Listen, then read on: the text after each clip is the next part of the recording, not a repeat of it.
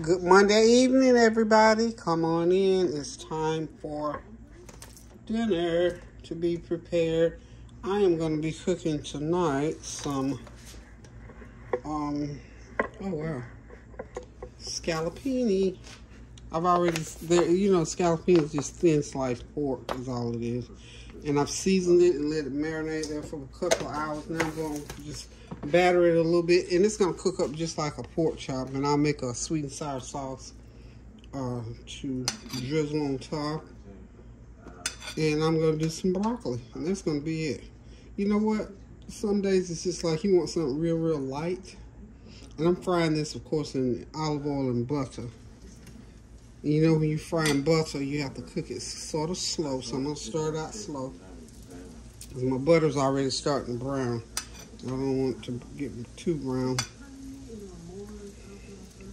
So I don't have to use a lot of it. And so my meat don't get burnt. Or look burnt. So I hope you all are having a God blessed Monday. I had a very, very, very, very, very, very busy weekend. In fact, I had a very, very busy week. All week long I was sticking and moving, and it's amazing how much stuff you can get accomplished without even really thinking about it. And when you think about it, you think, did I do all of that? That's the way I feel. Ladies, just let me give you a little word of caution about doing stuff. I'm going to share this with y'all.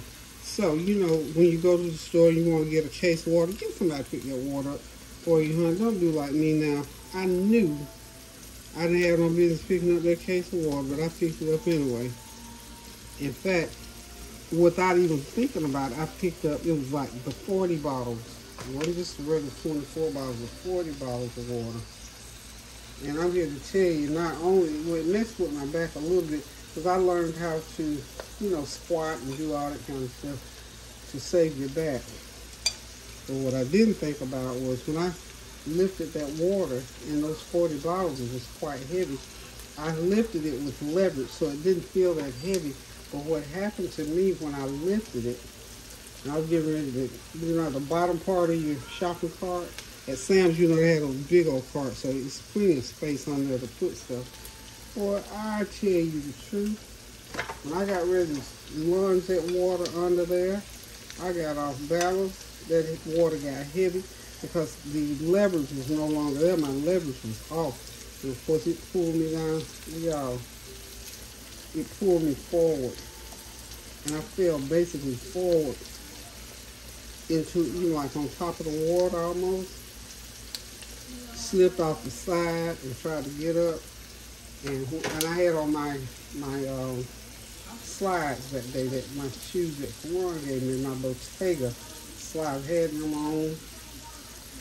And of course they're like clogs, and they flew off my feet. When I tell you, I had on, I can't remember if I had on my socks. I had on socks. My socks were so slippery on that floor, and I felt like it took me 5 minutes to get up. So needless to say, I'm sore now.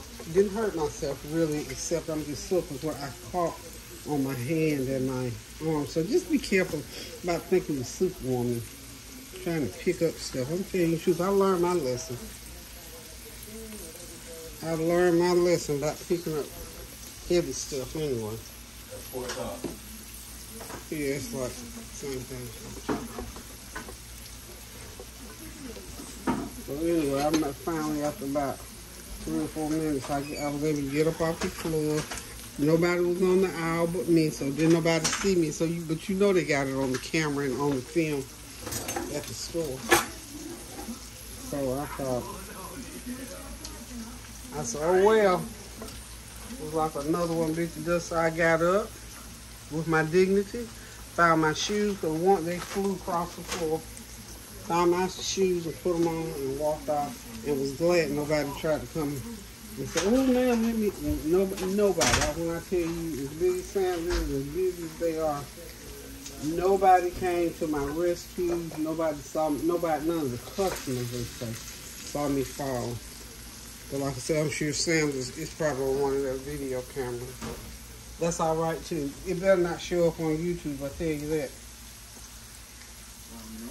But no, seriously, just be careful when you're out and about like that and picking up heavy stuff. Just get somebody else to do it, or get somebody else in your family like I should have done. I should have just waited.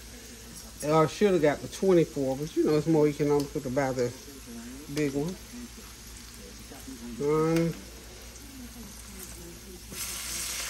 Okay, these are ready to turn, y'all. Hold up, not too. All right, we just gonna. This is what we do with these. We just gonna fry them till they get nice and brown. And I'll probably turn them one more time. They're thin, so you don't have to cook them that long, but you do have to cook them enough to get them nice and tender. So I'm gonna just steam some broccoli, and that's pretty much gonna be it. I think I got rice already cooked in the fridge, so y'all go ahead and get your stuff together, and we can cook this meal together.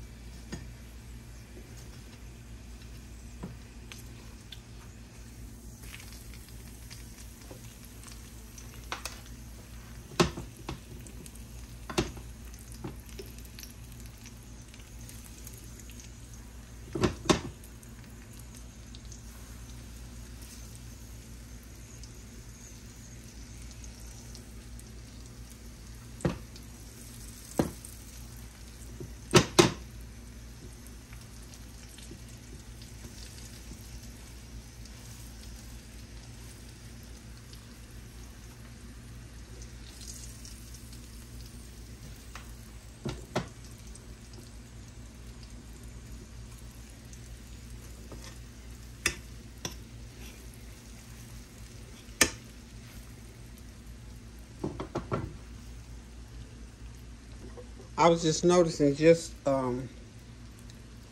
even though these are sliced thin, these are nice and meaty pieces. You call this scallopini.